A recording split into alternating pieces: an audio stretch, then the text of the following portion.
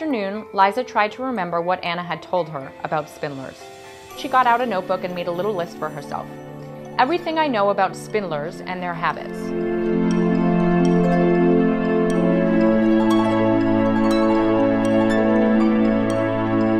After the story itself, the cover of a book is the most important part. That's where the art department comes in. Hi, I'm Cara Petrus. I am the art director here at HarperCollins Children's. And what an art director does is we pick the image that will go on the cover. All the cover really does is it's your one chance to show the whole story in one image. When we have something like the Spindlers, we look at different artists, we decide what would be right, whether it be illustration, photographic, and it's our job as art directors to combine that with the story and pick how the image will then come to life. Every book is different. Sometimes we have a very specific idea from our editor or author. Sometimes this is a very unique story, what would you do? And sometimes it's kind of a mix of both. You know, it's very collaborative between editorial and my team as far as how we put a face to what this book will look like in the world. For Spindlers, because Lauren Oliver had created just this really beautifully ornate world that is so different from anything else that we know. We really spent a lot of time trying to find the right pairing of illustrator. We looked at many people, but we eventually settled on Jacopo Bruno. He can create a world that you haven't seen, but you believe that it exists. I gave him a general idea of what we'd like to see on this cover, which was basically we want to see Liza, we want to see her going into this underworld, and we want to see what you'll do with that. And what he did was really just to take that little idea and kind of run with it, and what he came back with was something I think far more magical than even we were expecting. The first sketch we saw from Jacopo was character sketches before he even began the cover, which is part of what made us know he would be right for it, is that he just was so on point with what these characters should look like, what their fashion would be, things like that.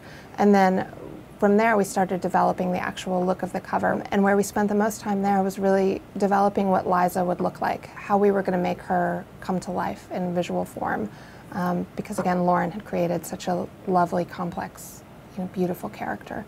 So in these sketches the main thing that changes is different ways of looking at Liza. The first step in deciding whether or not a book is going to have interior art is really the age group. Teen novels, we tend to not do any interior art. In something like the Spindlers, we did spot art. Spot art is basically a small illustration. It takes up less than half a page. In the case of Spindlers, they're at the chapter heads, which is the first page of every chapter. It's a small portrait, and the reasoning behind that was because we really wanted some of this world left to imagination for the reader, so that it wasn't predetermined what each and every scene looks like. The way we pick type is really, type has mood. You know, 3 different A's can look in different fonts, will look different, will help tell a different story. So when we're picking type for a jacket, it's always, how does this type help direct the reader to the tone of this story? How does this design help inform the reader as to the type of story they're getting? You know, Jacopo provided this really beautiful hand-lettered title that we just sort of weren't even expecting, and he surprised us with that, and we loved it. And we ran with it in terms of the other type design, finding letter forms that were related or complementary to what he had created for the cover. The idea of what is cool in the marketplace, what is cool to our readership, which in this case is kids.